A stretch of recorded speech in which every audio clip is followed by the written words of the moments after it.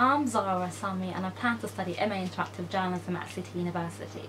The reason why I chose this course is because I've always been passionate about current affairs, international news and the power of storytelling, but I felt frustrated at the lack of positive representation of Muslims in the media. I know and believe that there is inspiring and challenging stories in our communities that need to be shared, and I hope that the media takes a much more authentic approach, and I hope to play a small part in that. The Aziz Foundation Scholarship will not only help in making postgraduate education more accessible, it will also allow me to focus on my course and not worry about the financial burden.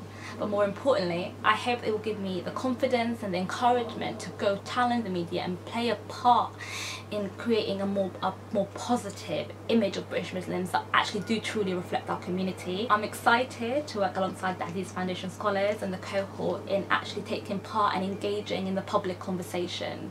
I hope we inspire the next generation and that also want to take part and represent their communities.